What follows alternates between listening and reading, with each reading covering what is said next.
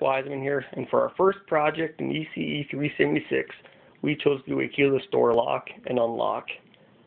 Here's our setup. I will detail it further later on.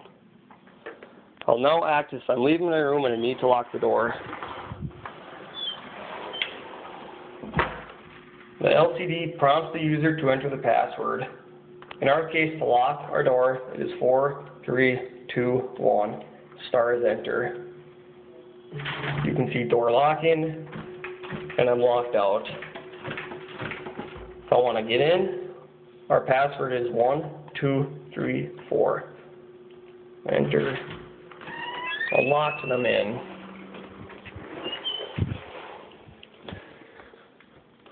Our setup is like so. The top pick is solely to provide the 5-volt input to the stepper motor. The bottom pick is performing all our actions.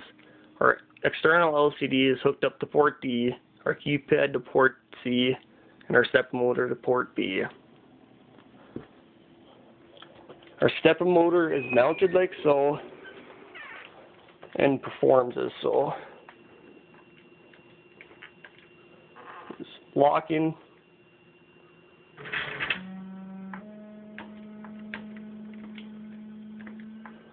And unlocking. Lastly, assuming the door is locked,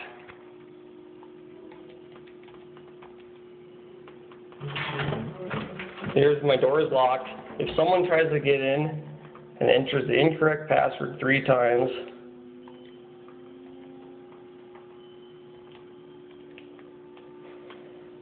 it locks you up permanently and tells you a key is required.